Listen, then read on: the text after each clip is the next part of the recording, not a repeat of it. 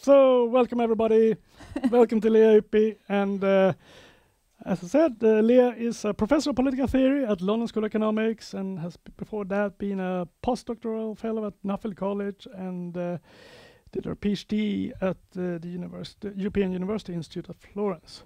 And has written extensively about normative political theory, like democratic theory, theories of justice, issues of migration, territorial rights, Enlightenment political thought, especially Kant, Marxism and critical theory, etc., etc., and published a number of books. For example, Migration Political Theory, that's an edited book, and also The Architectonic of Reasons. That's how I usually introduce Lea. But of course, now we have this book that has come out, and it's been an enormous success and pushed you up to the stratosphere of in the international fame. And it's been nominated to several prizes and picked as the best book at Financial Times, I think New York Times, and also recently, perhaps not as important, but Svenska Dagbladet here in Sweden. So that's quite a spectacular breakthrough, to put it at the least. How does that feel like? Going from being like in the well-known in the ivory tower and now becoming this star. Well, I guess you have to enjoy it while it lasts. My grandmother used to say nothing lasts forever, and she had some experience of that, and I think I always mindful of that, so it's kind of nice while it's going, but I'm always thinking about the next project actually, so it's... That's good. And did you expect it to be this kind of... No, not at all, no. I mean, I knew it was...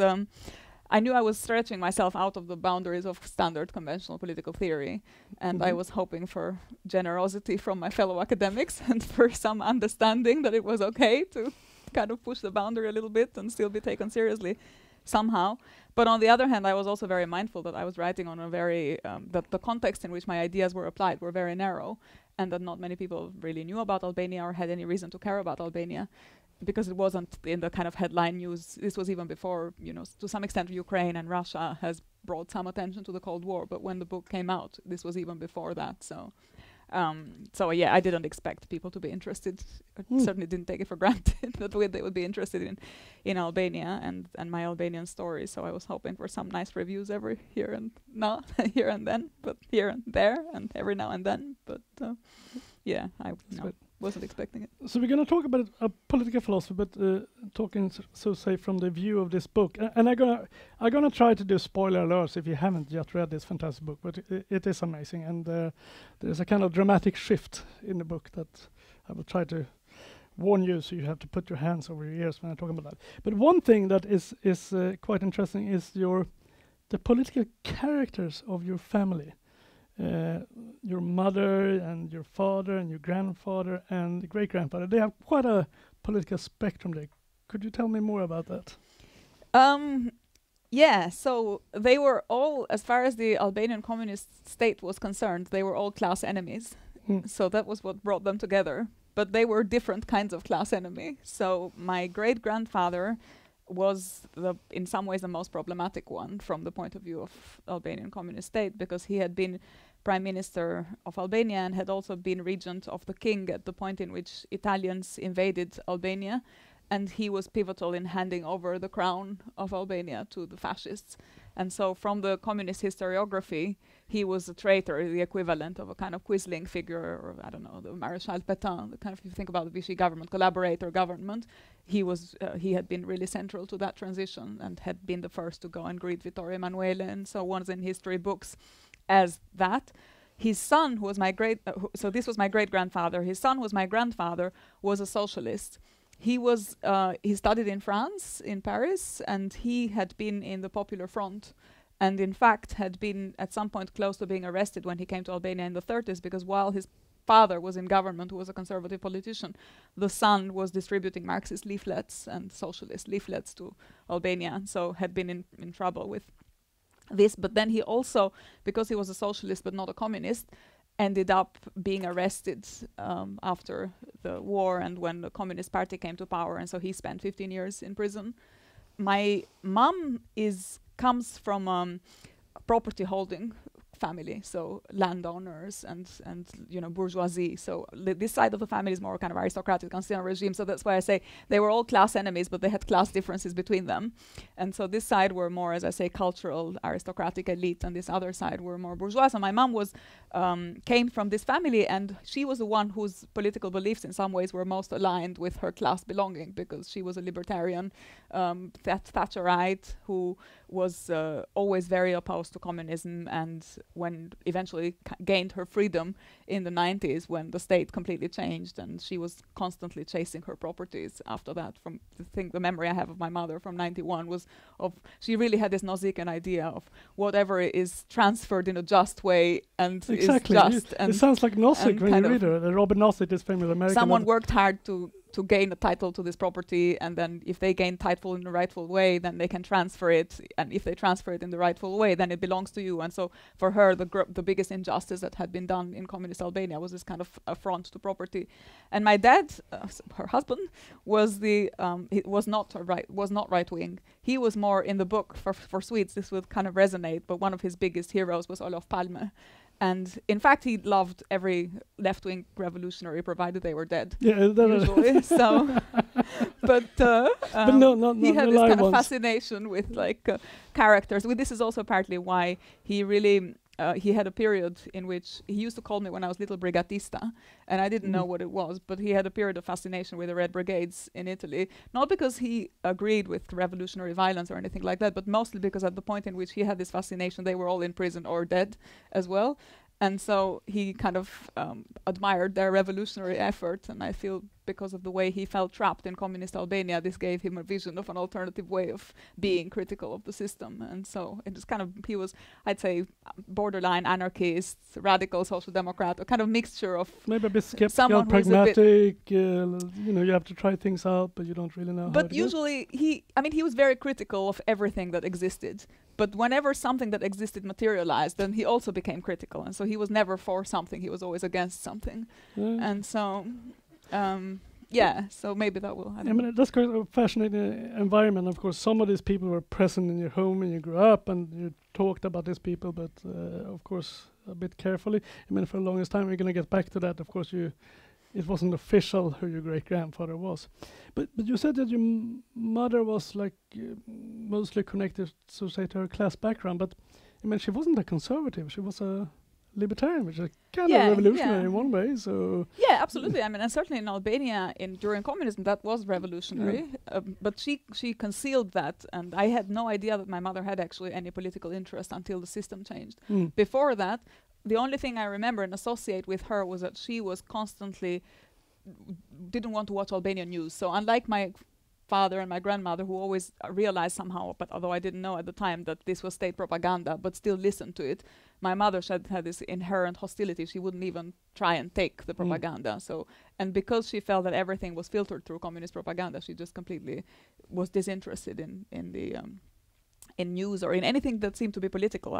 My memory of her when I was little was she was always watching Dynasty and Dallas, and never because she was interested in the plot or the characters. In fact, she didn't know who the characters were. She was only interested in the furniture, because it was a kind of another vision of another society. And but to get Dynasty and Dallas, you have to get Italian television and then go up on the roof. Exactly. And do this. This was not on Albanian television, but this was for us the window to the Western world, where these kind of soap operas, and in some ways also a slightly deceptive window, because you thought that every house in the West was like Dynasty and Dallas, and if you went to the West, you would have a house like that as well. And so, good. So I guess discussions at home was quite fierce at time, but not during the communist rule, because then they talked in a kind of code language. But after, and when this big rupture came, then it really came out, this kind of different views. Yeah, during communism they spoke about politics, but in a way that I didn't understand was about politics. So they had a kind of code language that they were speaking to each other, and there were these memories, there were these moments in my childhood where I felt that something about my parents' stance to the system was a bit weird. So one of them, for example, was when Enver Hoxha died. And I remember I was still at nursery, but I had a very vivid memory of being 5.5 years old and going home after he had died. And we had been told at nursery, this is like the most tragic day in the history of Albania since the Second World War. And, you know, it will take a long time for the country to recover. And of course, it's an atheist country, so you can't tell children that there's an afterworld. It was all about once you're dead, you're dead. So it was just like you had to come to terms with this. And then there was a funeral on television, and I remember at some point we were all watching the funeral, and I was literally crying because it was so sad. And I remember at some point my parents started having an argument about the music that was being played in the funeral. So my mom was like, "Oh, this is Heroica from Beethoven," and my dad was like, "No, this is an Albanian composer." And my mom was like, "Oh, you have no idea about classical music." And my dad, so they started having this fight, and I remember thinking, this is so strange. Someone died, and we were told this is like a horrible day for the country, and all they can think about is talk about the music in the funeral and have this kind of massive argument about the music. So, and I didn't know that that expressed any political views, but certainly then these political debates became really lively after 1990. And my mom, because she, in some ways, her ideal system became realized after 1990, she was really bossy because she felt like she had to defend the system. And my dad, who was critical of every system, was kind of angry, and he was also angry with the system that came after. So he didn't like communism, but he also didn't like what came afterwards. And so it was always these very big fights. Like my mom was saying to my dad, you know, you're not entrepreneurial enough because you're not taking a driving license and you're not buying a car. And my dad was like, but the car is bad for the environment. And my mom was like, well, what about Chernobyl and the environment? So they had these kind of petty fights about everything. But usually they were reflective of their political differences. I'm going to ask you to read a piece. I was actually going to ask you to read the immigration bit, but I think we can come back to them because it fits more to read that little part about the conversations about studying, graduating, dropping out from different universities. If you didn't mind reading that. And this, I warn you, is a spoiler alert if you don't want to hear it. So this is the point at which my parents, in the 1990, when the system changed, discovered or revealed to me who they were and what these conversations that they had, these secret conversations they had were about. In the following days, the first opposition party was founded, and my parents revealed the truth, their truth.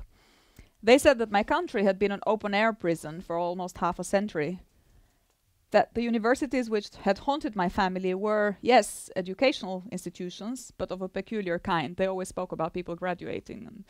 And, that when my family spoke of the graduation of relatives, what they really meant was their release from prison. That completing a degree was coded language for completing a sentence. That what had been referred to as the initials of university towns were actually the initials of various prison and deportation sites. B for Burel, M for Malic, S for Spac, that the different subjects of study corresponded to different official charges. To study international relations meant to be charged with treason. Literature stood for agitation and propaganda. And a degree in economics entailed a more minor crime, like hiding gold. That students who became teachers were former prisoners who converted to being spies, like our cousin and his late wife.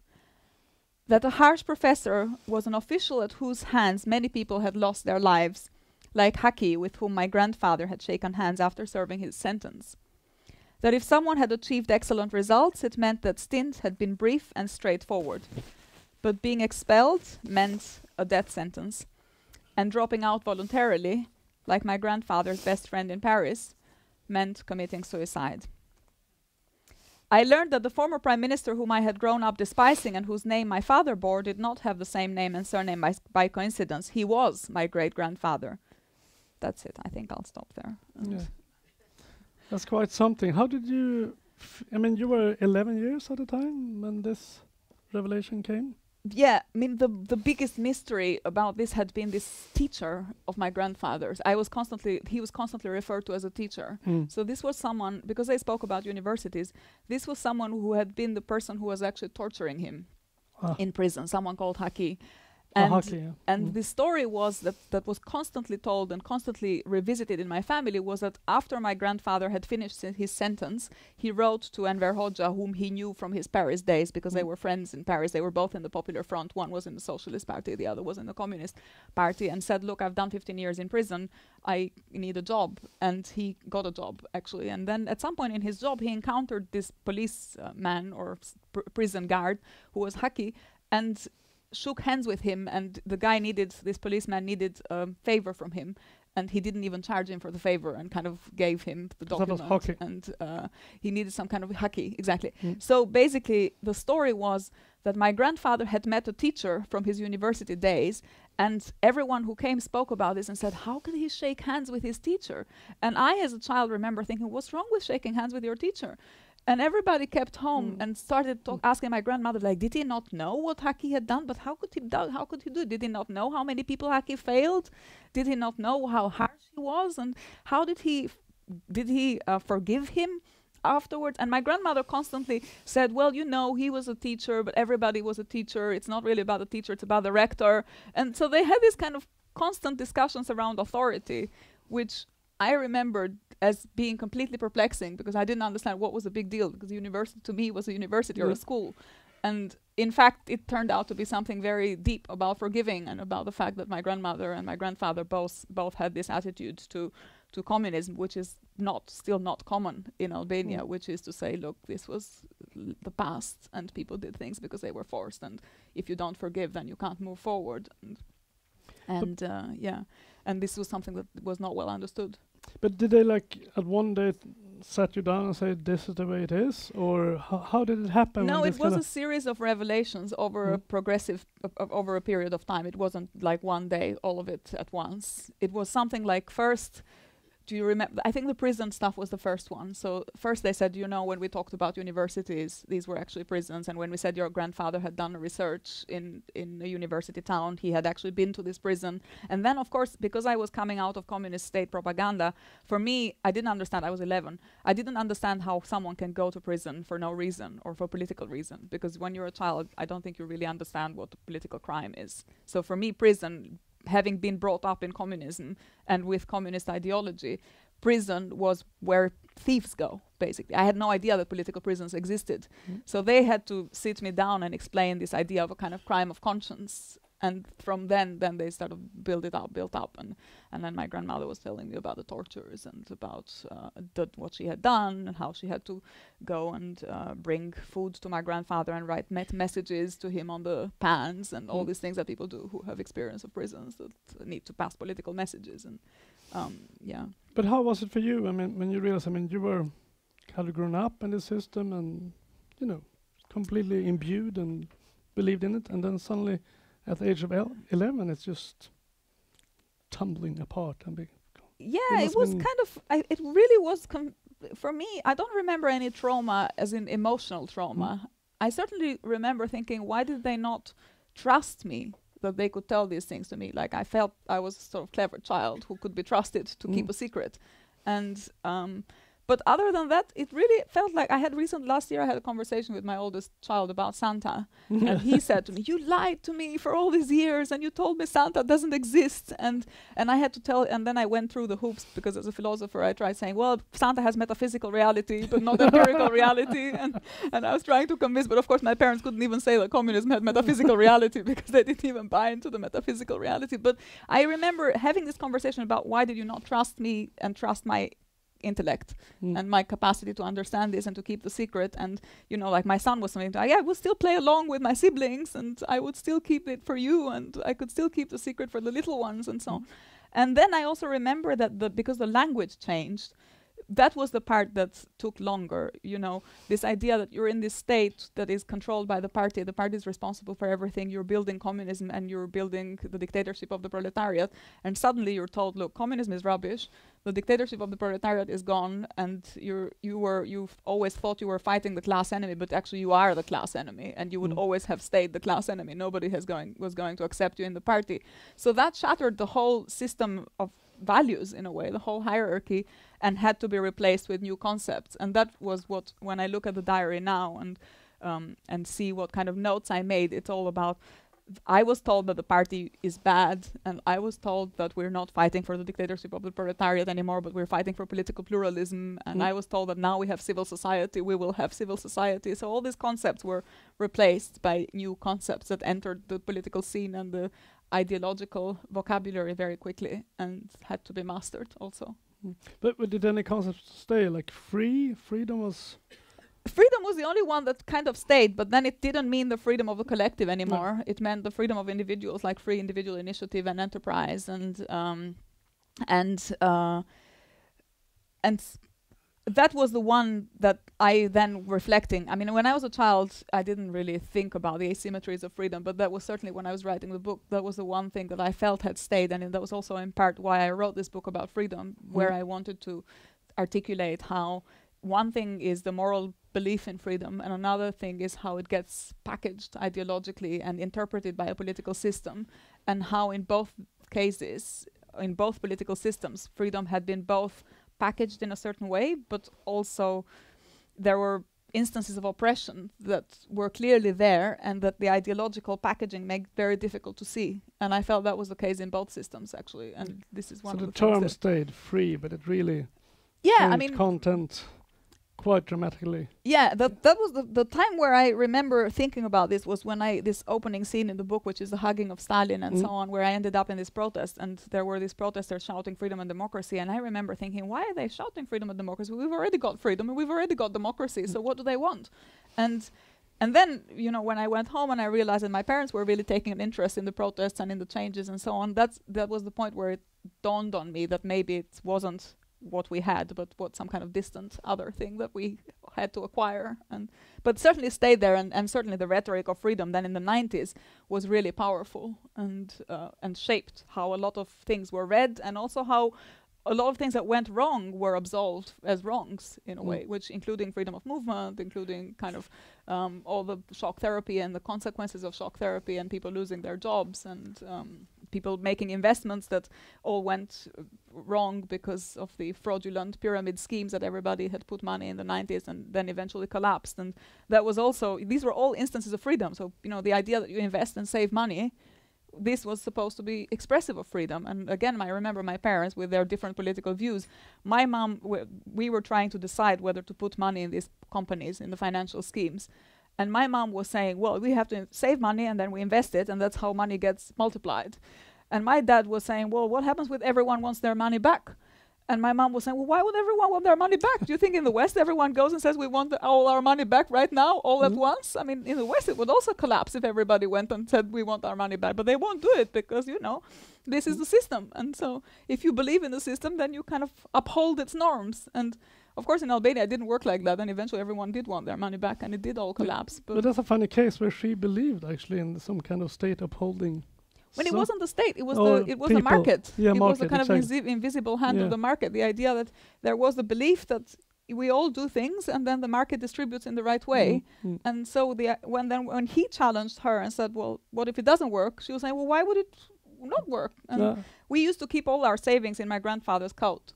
And I remember this. We had this kind of one coat pocket where, because we didn't really have savings in communist Albania, we had these schemes of solidarity with workplace lottery, what was called the workplace lottery, but it wasn't really a lottery. If somebody needed to make an investment that was a bit more than what they would afford with their monthly savings, then the whole collective, or everyone who worked together, pooled money, and then the next month somebody else did it, and somebody else did it. So there were these mutual kind of microfinance almost schemes, but with no lender, and it was just kind of collective resource. And then from there we went from that kind of model to a model where we had a financial system, and we had banks, and we had enterprises. And did it shake your mother's belief in markets when this came down, and did she acknowledge to your father that he was right? No, because the other part of this that is very interesting is a developmental paradigm.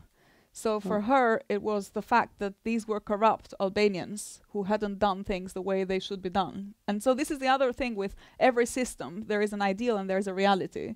And every time you can always find ways of saying the reality is not good compared to the ideal. And that applies to both communism and liberalism, actually. So in liberalism, there's a lot of things that go wrong. But you can say, well, this wasn't the real free market economy. You know, it's because the state mingled, or it's because it wasn't checked, because there were some things weren't done. Some people were corrupt. Some people didn't act according to their proper incentives. So the fallout in every system, I think, can be justified. I mean, you can think about, I don't know, people, the fact, I always say, some people say, well, we get talk to this maybe after, but when people say, you know, how can you still be a socialist after all the horrible reality? And I sometimes, well, how are people still Catholics after the Crusades? It's kind of similar, you know, every system of beliefs has an ideal and a dream, and then a fallout from that dream, and it's we'll get back to that. But I thought, I mean, you were talking about free and how that term was used, but the content changed. I thought we should talk about another part which kind of changed. We're going to talk about something you also done research on, immigration and emigration. I'm going to ask you to read a piece from that part. So, again, this is from a chapter that is in the second part of the book, and that starts at the point in which Albania is confronted with these waves of emigration. Everyone wants to leave, I wrote in my diary, commenting on the events of March and August 1991. Everyone except us.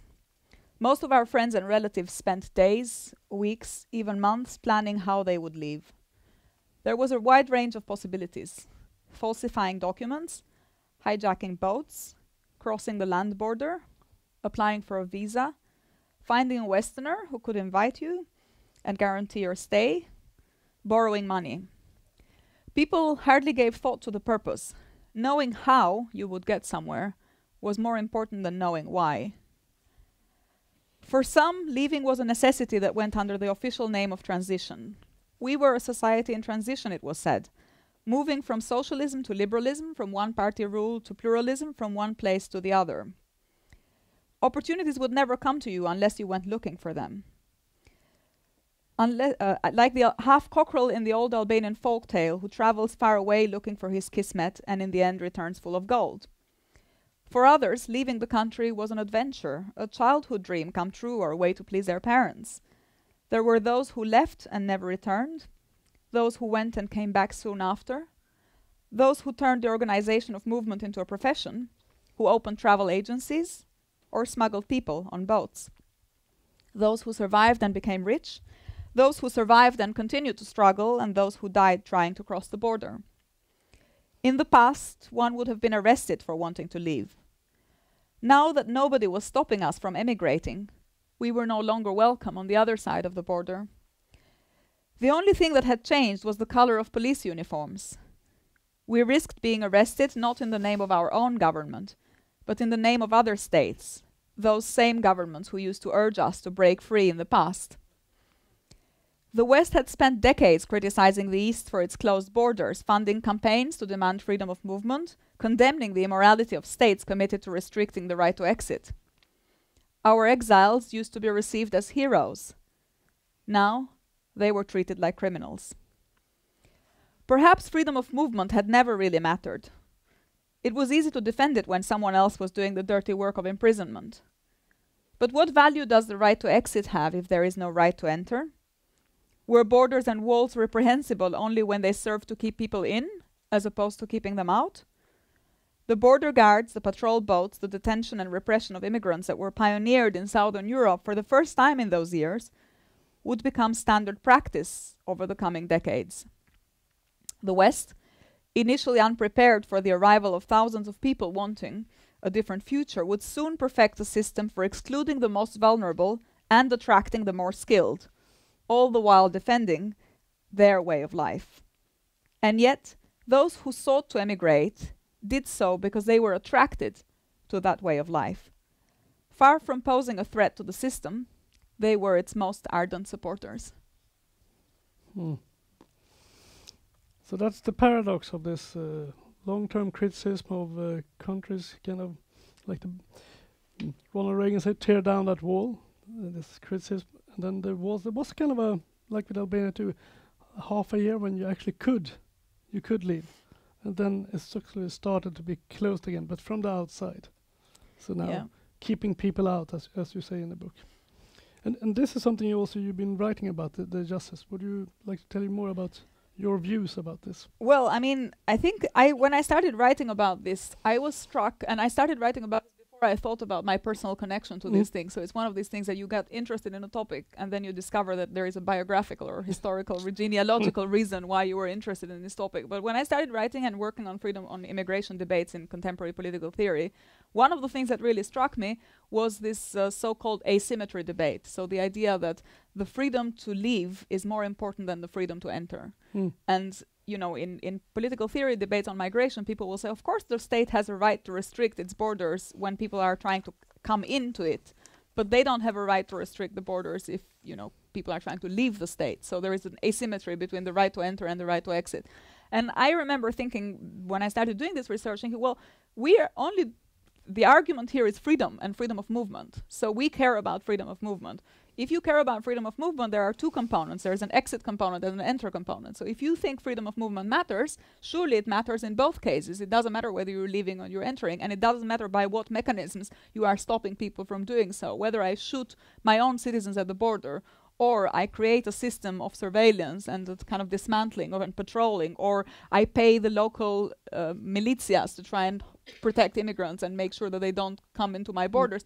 That's kind of irrelevant, because at the end, the freedom of movement of people is not there. And if you're a system that values freedom and is built on upholding this value of freedom, that surely has to trouble you. But I was always really surprised that this argument actually very hardly cut with my fellow liberal political theorists, that I made this case in my research. And I felt this, it seemed completely obvious to me that, you know, and I had the example of the wall and Albania and shooting people at the border, and I felt, well, that was horrible, and everybody used to tell us that were horrible, and they were right to tell us that it was horrible. So now if I kind of go back and think about what was done to my fellow Albanians when they were trying to enter somewhere, then why does that not strike people as equally horrible? And do you think it because they think about it in terms of a club? So a club, you know, you can have a discretion what members you let in. Yeah, you might also actually have discussion of throwing people out, but that's not so much discussed about the right of throwing people out. Right. But not so much this idea that... I mean, it's true, but then on the other hand, the kind of club analogy is founded on exclusive values, right? So if you think about a football club, well, you know, we can't let people who don't play football because they're not professional football players, let's say. So of course, you know, if you're playing a football game, then someone from the stadium can't say, well, I'm just going to come and play the game. But that's because that's founded on rules that are inherently exclusive. But the rules on which liberal states are founded are not inherently exclusive rules. These are universally inclusive rules, and the value of that system is protected on the idea, is based on the idea that rules are inclusive, and this is an inclusive system, and that's what makes it superior to other systems, that it is universal and it praises freedom and it praises all these other great things that we all want. So then how does that system, from being universal and inclusive, how does that then become the metaphor of the club? Why are you then defending it as a club? And this again, I mean, you know, we have these debates in political theory all the time, but that's what I always found with liberal political theorists. When you pressed on them, I said, but this is a universal value, so it's the burden of the state to justify itself on whether it serves this value or not, and if it doesn't, then the system needs to be rethought and revisited and revised. So you're a Kant scholar, so if you go back to the older discussion about immigration, if I remember correctly, actually the first discussion was about whether you had a right to emigrate. But you didn't think it was any problem that people immigrated, because then you saw people as resources. Well, I mean, some of these debates, so going back to Kant, for example, some of the really interesting debates in kind of Kantian philosophy are actually about the right to hospitality. So people forget that the cosmopolitan right for Kant is in the first instance a right to hospitality.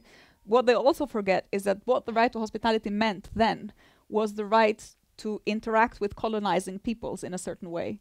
So this whole debate around emigration and immigration back in the days, in the kind of 19th century, when it was defended, it meant if there is a commercial company from Europe coming to your borders and wanting to make deals with you, then, you know, you should let them access your territory and your resources. So this argument historically was used in a function that actually served to promote European commercial extension into non-European parts of the world. And in fact, Kant then urged this kind of right to hospitality, saying you can't be hostile, but of course the people who visit you, who are the colonizers, they also have to not manipulate and not dominate you and sign contracts with you that you understand. Because one of the problems with colonialism was that, you know, the Westerners went there and said, we have a contract here, could you please sign it? And people couldn't read the contract, didn't understand what a contract was, because they didn't have a culture of contract signing as property relations and so on. So usually they signed this contract, and then after a few years they discovered that they sold themselves into slavery.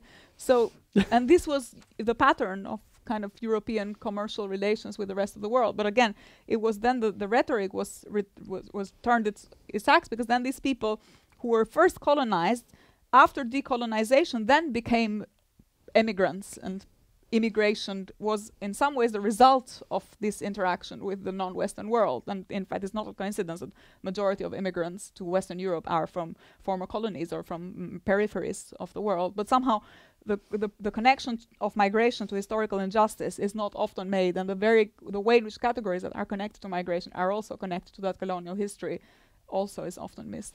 I should mention that Lea has written a book on Kant and colonialism, which I very much recommend. Says more about this. I thought we should now turn to the epilogue. When you speak about your experience to Western Marxists, so you could read that part of the book or a little bit of it. Yep. Okay. So each year I begin my Marx courses at the London School of Economics by telling students that many people think of socialism as a theory of material relations, class struggle, or economic justice, but that in reality something more fundamental animates it. Socialism, I tell them, is above all a theory of human freedom, of how to think about progress in history, of how we adapt to circumstances but also try to rise above them. Freedom is not sacrificed only when others tell us what to say, where to go, how to behave. A society that claims to enable people to realize their potential but fails to change the structures that prevent everyone from flourishing is also oppressive.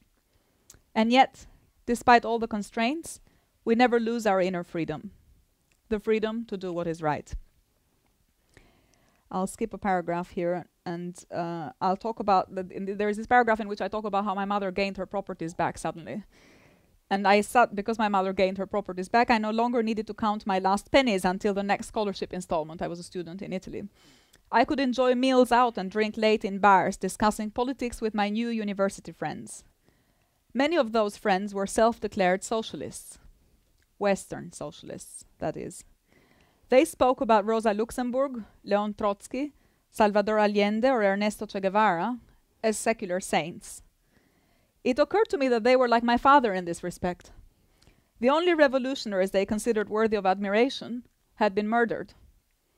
These icons showed up on posters, T-shirts, and coffee cups, much like the way photos of Enver Hoxha would show up in people's living rooms when I was growing up. When I pointed this out, my friends wanted to know more about my country. But they did not think that my stories from the 80s were in any way significant to their political beliefs. Sometimes my appropriating the label of socialist to describe both my experiences and their commitments was considered a dangerous provocation. We used to go to a large open-air concert in Rome for 1st May, and I could not help but reminisce about the parades of my childhood on Workers' Day. What you had was not really socialism, they would say, barely concealing their irritation.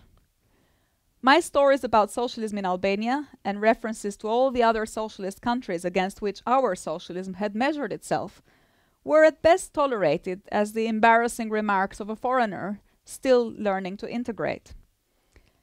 The Soviet Union, China, the German Democratic Republic, Yugoslavia, Vietnam, Cuba. There was nothing socialist about them either. They were seen as the deserving losers of a historical battle that the real, authentic bearers of that title had yet to join. My friend's socialism was clear, bright, and in the future. Mine was messy, bloody, and of the past. And yet the future they sought, and that which socialist states had once embodied, found inspiration in the same books, the same critiques of society, the same historical characters.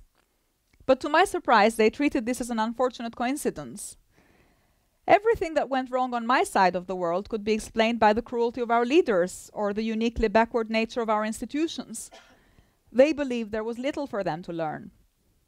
There was no risk of repeating the same mistakes, no reason to ponder what had been achieved and why it had been destroyed. Their socialism was characterized by the triumph of freedom and justice, mine by their failure. Their socialism would be brought about by the right people, with the right motives, under the right circumstances, with the right combination of theory and practice. There was only one thing to do about mine. Forget it. But I was reluctant to forget. It's not that I felt nostalgic, it's not that I romanticized my childhood. It's not that the concepts I had grown up with were so deeply rooted in me that it was impossible to disentangle myself.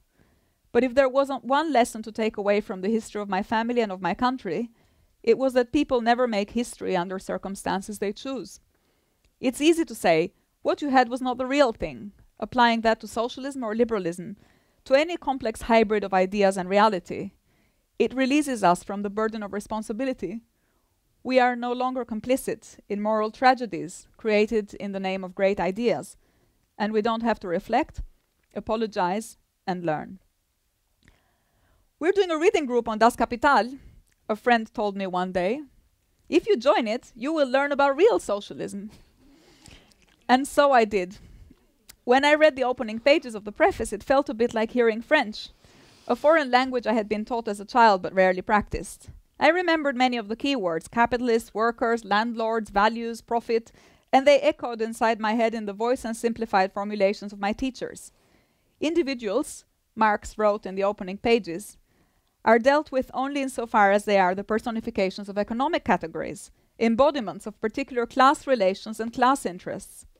But for me, behind every personification of an economic category, there was the flesh and blood of a real person. Behind the capitalist and the landlord, there were my great-grandfathers. Behind the workers, there were the Roma who worked at the port. Behind the peasants, the people with whom my grandmother was sent to work in the fields when my grandfather went to prison, and about whom she still spoke condescendingly. It was impossible to finish reading and just move on. I'll just finish it. There's something. So clearly you don't agree with this, let's call it the Western Marxist. You think we can learn something from this experience. What is it that you think is, apart from the practical, also perhaps from the theoretical point of view, what is it you think we can learn?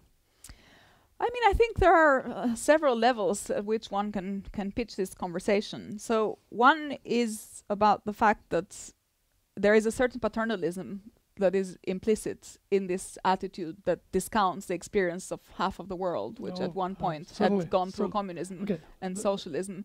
And that goes without saying. And kind of and to think that, you know, this whole experience is the result of either, as I say, peoples being backward or having bad leaders, or you know, there's something there that needs to be teased out that goes beyond just saying this entire. And because these socialist experiences were very different from each other, and so to cluster them all as one package and to say, you know, communism is irrelevant, has nothing to tell us, nothing to teach us about history, about different economic models, about different models of society, about how ideas are translated into practice, just also ignores the tension between them. Yugoslavia was a very different thing from communist Albania. Hungary was a very different thing from the GDR. Cuba was a very different thing yet again. These are all, and yet, when you think about capitalism, you are always sensitive to the differences between the capitalist experiences. So you think, well, you know, I have something to learn from capitalism here in Sweden, and I want to think about capitalism in the United States in a very different way. And so these are all not, if you were to put them all in one box and went for the kind of lowest common denominator in the criticism, then you wouldn't learn anything about capitalism. It wouldn't tell you anything interesting. And I think something similar applies to the experiences of socialism. So the first plea was one for just being more open epistemically to this alternative reality of these alternative models and to the way in which these models were realized in different historical circumstances and in different societies. The second thing that was also really important from the perspective, so this is the problem I have with the West. There's another problem in the East, which is the opposite problem somehow. So in the East, in the East you have the problem with the theory. So here you have a problem with the practice. In the West, the problem is that the theory is good, but the practice was bad. In the East, the opposite problem is true, which is that because all practice was bad, the theory is of no interest to us. And so that's why one of my difficulties as a researcher of some of these questions, going back to Albania with my mother and so on, was that people just don't want to hear the name of Marx anymore. For them, Marx is a criminal, like Stalin. There's no difference between a political figure and a philosopher. The philosophy is equally criminal.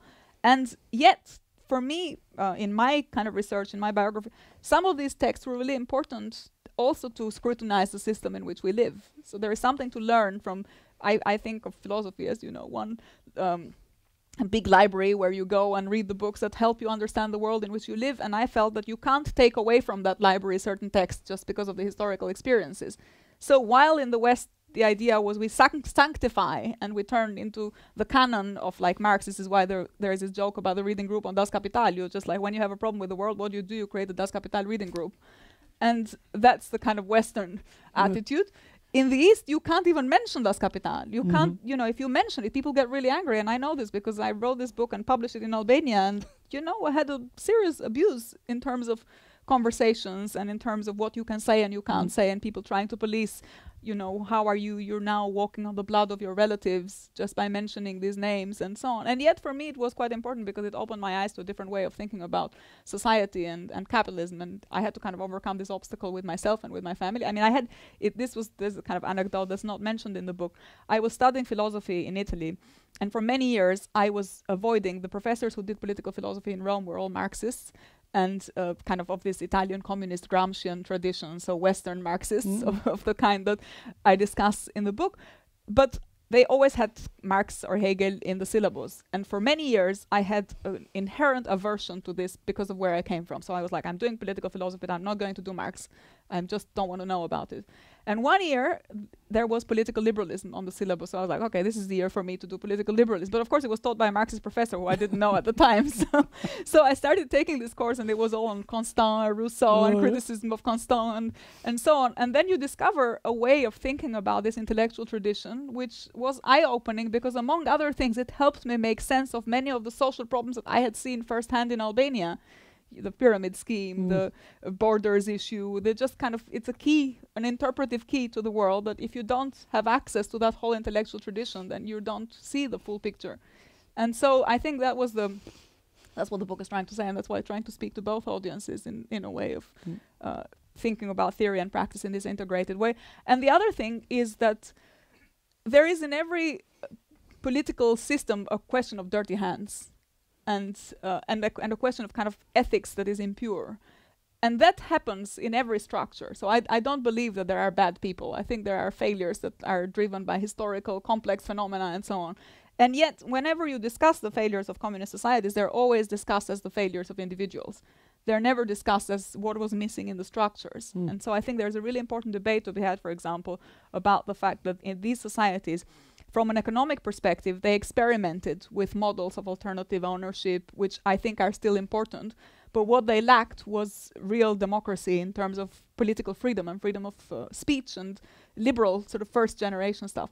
And I really don't think it's an out, it's an either or. If you don't have both of these components, then the system is bound to fail. And in Eastern Europe, there was no attention to that, no attention to political democracy. And people who think that communism failed because it was not efficient economic system, I think they're wrong, because there's something there about the absence of political freedom that really triggered the pro-democracy movement. You want to say this continuous association between the kind of real existing communism and planned economy? Well, I mean, is it rather than having a market economy? I mean, Yugoslavia experience. Well, exactly. So so this is what I mean. So there were different models there. There were and you can learn from these models. So you can learn from fully planned economy versus more decentralized economy versus socialist market economy. And when we study all these things and these alternative approaches to ownership, it seems to me that it's worth thinking about what was historically being done in particular contexts and how did this work and what worked and what didn't. But of course, if you put the whole experiences in one block and say they were all failures, then you don't learn anything because you don't engage them in a way that is productive for contemporary thinking. And it's kind of interesting because you describe earlier in the book this kind of tourism, of this kind of tourists that were coming to look at how does this fantastic communist country work. And they were a bit blue-eyed in another way. And then after the walls come down, there's this, you don't want to touch it. Yeah. So there's a real shift there. Yeah, exactly. No, absolutely. And what happened with those Westerners that were... Well, I mean, they came back, but in the form of experts of the World Bank and the IMF and civil society activists. And a lot of them had turned from being... In fact, a number of civil society activists were former Marxist-Leninist party members, and they all turned into champions of human rights and democracy. But I was thinking about some of I don't mean it in an offensive way. I'm sure they're like... Yeah. I was thinking about some of your Marxist professor. I assume they're a bit older. They might have been part of that tourism before. Yeah, although I think they were mostly Scandinavians. Marxist-Leninists that came to Albania were usually from Scandinavian factions who came and told us how horrible social democracy was. Yeah, and yes. you know, this was a human wreckage that's being done in Sweden and Denmark, and we need to learn from Albania. And these were actually the first tourists I remember meeting we were told in school that we weren't allowed, whoever the tourists were, we weren't distinguishing between the good tourists. They were usually the good tourists and the bad tourists. So the bad tourists were the ones that came with the exclusive tour operators, and the good tourists were the ones that came from these kind of sister and brother communist parties around the world.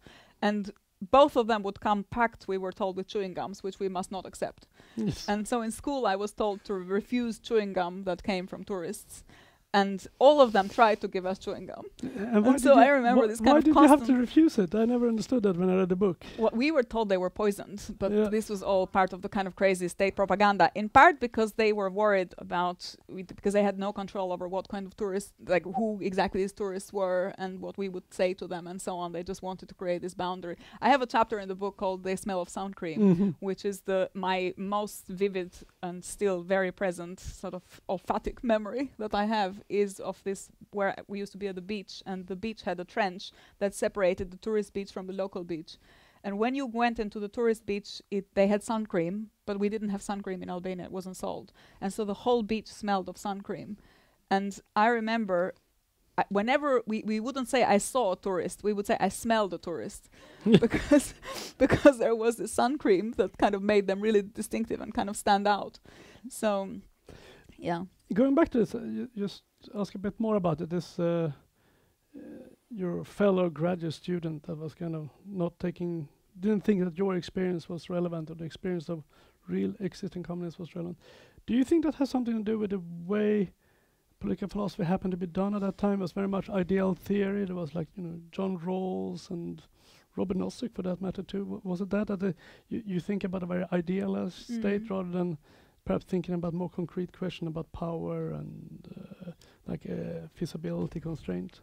Or was it another just psychological reason? I think it was really more actually the paternalism that also pervaded the left in Western societies. So I don't think we tend to think that only the liberal is paternalist and kind of has this neo-colonial approach. But I think actually the neo-colonial approach was in that dimension as much of the left as of the right. And I mean, I say this as someone from the left. So I don't think it was to do with the particular methodology in political theory, because also the ones that were interested in history of political thought, or were like Marx scholars or Hegel scholars or whatever, it was the same thing. And yeah, so I think it really is about just assuming that you know of this context, or maybe it makes it easier if you ignore the context and make it to yourself irrelevant theoretically, then you can then you don't have to know anything about it. Western arrogance, basically. Well, I mean, yeah, I don't know. I mean, I'm not usually I don't want to give kind of bad adjectives, because sometimes these things are sometimes these things are you can't avoid them. They're not unintentional. I think it's just easier to handle the world if there's not too much complexity to it. So if you have to know about all the ins and outs of communist Albania as a Westerner in Sweden or whatever, I mean, of course it's easier to say, well, this doesn't have anything to teach me. And this is also the difference between coming from a small country and being in Sweden's to many ways a small country as well. But being in a so you probably experience something of this as well. You know about hegemonic states a lot more than the hegemonic states know about you. So in Albania, it was an extremely isolated society. It was sealed off to the world, and the world knew nothing about it. But Albanians knew a lot about the world, because they were so small, because there was very severe censorship, because there was this drive to want to know more things. That made them even more eager. I always give this example. I had this cousin who in communist Albania knew everything about Rome. So you would go to him and he would say, he had this kind of stories about Rome. He'd say, if you ever go to Rome, it's a fantastic place. You get down at Roma Termini, then you walk towards Piazza della Repubblica, then you get to Piazza del Popolo, then there's this bar, and then there's this restaurant, and then this film is filmed here, and so on. And I remember asking, so when did you go to Rome? He said, I never been. He kind of read about it and saw it in films and so on. In fact, when he went to Rome after the communism fell, he said it was very disappointing, because he had kind of constructed but knew all the details, and he was right, because then I went to study in Rome and it was exactly how he had described it. So people learned about these contexts because they were so motivated to learn about something that was not accessible to them. And sometimes I feel in contexts where you take for granted freedom of speech or the access to information, that makes you less curious and less kind of willing to look out for information, and you kind of accept it. Okay, fine, you know, Russia Today is not accessible, that's okay. I remember I got really annoyed when Russia Today was censored in the UK when the war started, because I was like, well, I can make a decision whether this is propaganda or not propaganda. Why is it not accessible to me? And somehow everybody was like, of course we must censor Russia Today. And I mean, I was really in a minority, but felt very angry and kept kind of looking for which are the countries that haven't, because I wanted to know what was being told to the Russians about their government and about the war and so on.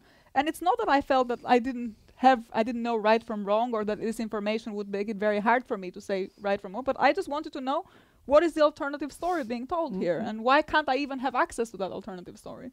We can talk about the long term. It's another thing of liberal freedom of speech versus propaganda and protection. Well, yeah, exactly, right. But I feel, you know, people have the tools to make these decisions. It's the same thing with, you know, with discussions that we have now about cancel culture, or I don't know how much this is present in Sweden, but in Britain there's a lot of this. New Minister of Education first article he wrote was about cancel culture. There is a lot of this, and I feel, you know, people have maturity and they can make these decisions. You don't have to make it so easy for them that they actually can't then even don't have to bring themselves to make these decisions, because then it's paralyzing of thought.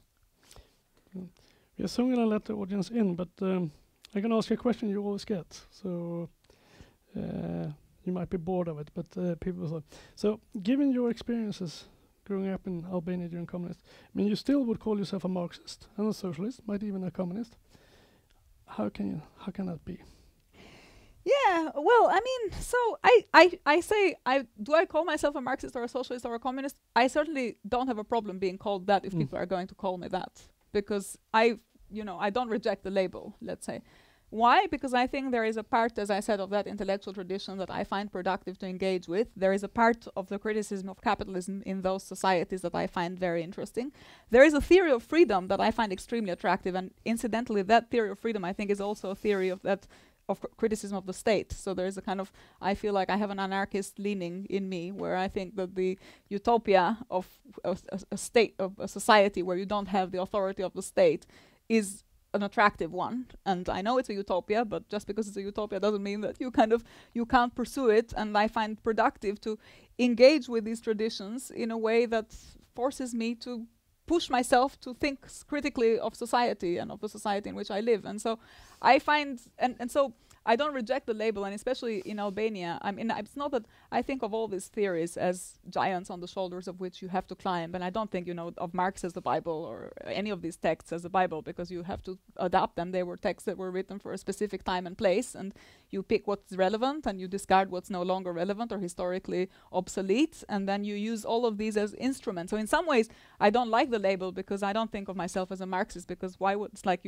if you're a liberal, you don't call yourself a Lockean or a Millian or anything like that. You don't associate yourself to one person. You associate don't call yourself a to Darwinian. Who calls himself a Darwinian? Right, exactly. So you usually associate yourself to a tradition of thought rather than an individual, which is a problem. I remember when I was hired at the LSE, they said to me, you have to teach Marxism. And I was like, well, I don't want to teach Marxism. You teach liberal theories of freedom. I'll teach socialist theories of freedom. And they're like, no, that wouldn't be good commercially. We can't market that degree. So I was stuck teaching Marxism. But I've always hated the label. But I hate it in the West, but appropriate it in the East, because I feel people also need to be provoked and to be told, look, you can. It's not, not something that you have to be afraid of. And I don't think any philosophical figure is something that you have to be afraid of. You kind of embrace thought and then see what you can do with it to understand the society in which you live. And all of us have a responsibility in that direction. And then what we call ourselves, I don't think it's that important. But what does your libertarian mum say about this? Well, she was actually asked recently on Albanian television what she thought about this. Oh my word. And and she said, well, I didn't like this book, but now it's won so many prizes, I guess there must be something good in it. So that's what she said. So she was like, the market has decided. It must be valuable. It's selling the market, well. exactly. The market has given it a value, so I guess I'll take the value. A very short question. You're working on a second book. What is that? So it's about dignity, And so the core concept, a bit like freedom, is the core concept here. In the book we didn't talk about this, but there are several theories of freedom. One of which is the Kantian theory that freedom is moral agency, and the core of the Kantian freedom, this kind of Kantian theory of freedom as moral agency, is this idea of dignity of the human being. And so I'm trying to then unpack that kind of theory of freedom in the next book. But it's also, in methodological terms, a hybrid of a sort of family history, socio-political politics. And who won in the family? Which one in the family? My grandmother is the kind of core character. So the book is set in the 1920s to mid-40s when the communists come to power, and traces her life born in this kind of Ottoman Salonika, which was a cosmopolitan imperial city in many ways. And then she was forced more or less to exit Salonika when you in the aftermath of the Ottoman Empire, like the Habsburg Empire, you have this kind of birth of the nation state, and so suddenly communities have to have homogeneous identities. And she has to go to Albania because she's an Albanian. She can't live in Greece anymore because Greece is for the Greeks and so on. So the book is all an effort to talk about dignity, both at the personal level in terms of dignity and identity, and how do you find an identity, how do you think about identity, and also as a nation in terms of what does it mean to have independence in this world of nation states, and how do these questions. And it's set in this interwar period because I think a lot of the discussions that we have now are all connected to this interwar debates, the ideological clash between within fascism and liberalism, the financial crisis, the kind of birth of radical progressive movements and so on.